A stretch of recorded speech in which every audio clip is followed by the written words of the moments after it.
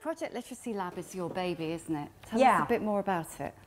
Well, 2 years ago we were really thinking, what should we focus on? And we looked across a pretty crowded space in lots of areas, and we focused on literacy for really one key reason. We saw that it was 758 million people today don't have basic literacy skills. But what really fixated me was that over the last 10 years, despite a huge amount of great work in the space, that number wasn't moving. And that's what really made us think, as a learning company, that we had an opportunity where we could make a difference. So that's Project Literacy. Tell us about the Project Literacy Lab.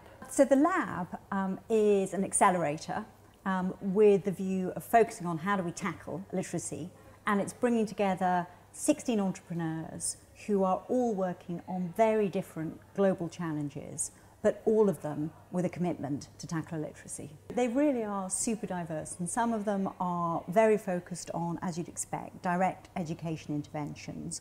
But what's interesting is we also have companies like AfroPads, for example, that is totally focused on sanitary protection.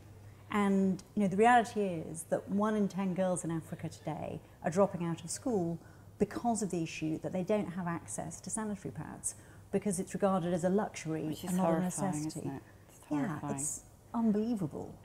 So what's the future for Project Literacy Lab? So, our commitment to these entrepreneurs is to continue to work with them, and that's a mix of mentoring and coaching, and hopefully also connecting them with other smart individuals, with investors, all with this ability to keep on enabling them to scale and have bigger impact, and all in return maintaining their commitment to literacy. And then we're going to have the next group of entrepreneurs are meeting with our Literacy Lab this year, which will be held in the fall.